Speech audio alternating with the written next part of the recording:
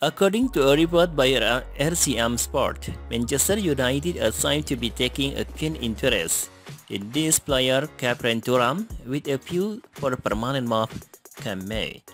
Captain Thuram is the son of the World Cup winning former French international footballer Lilian Thuram and the younger brother of Borussia Mönchengladbach forward Marcus Thuram, named after the Egyptian pharaoh Captain.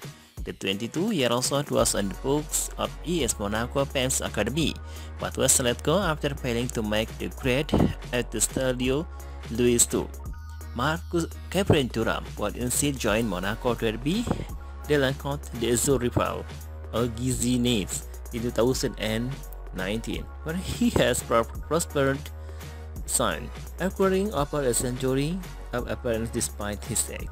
His excellent performance in the middle of the pack for the Los Aiglons this season led to him receiving his first call-up to the French senior national team for the UEFA Euro 2024 qualifying match against Netherlands and Republic of Ireland last month.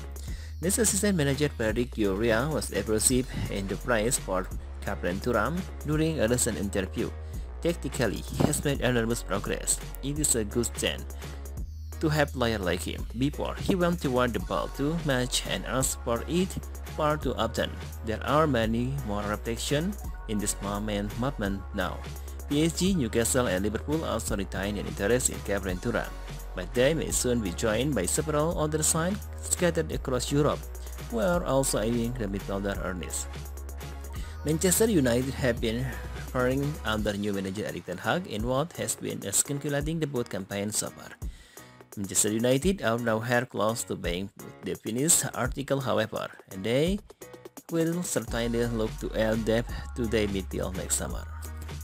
Value at around 40 million euro, Captain Thuram presents excellent value for money.